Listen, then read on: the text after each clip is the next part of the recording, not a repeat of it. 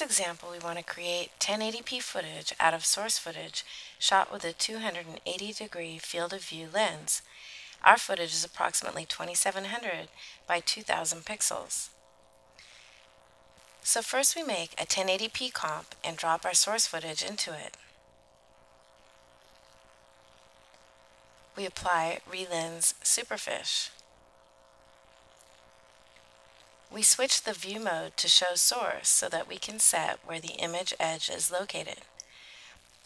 Then we set the field of view to 280 degrees to match our camera lens.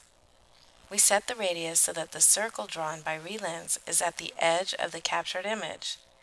The radius can then be adjusted slightly later if we see that the lines in the resulting image do not become straight.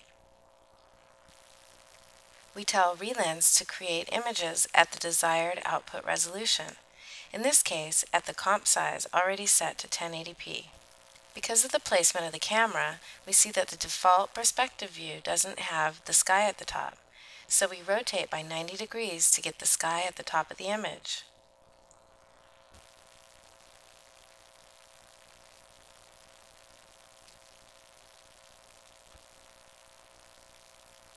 Now we can move where we're looking by animating the rotation values to follow the action using nice smooth Bezier curves so the camera moves look natural.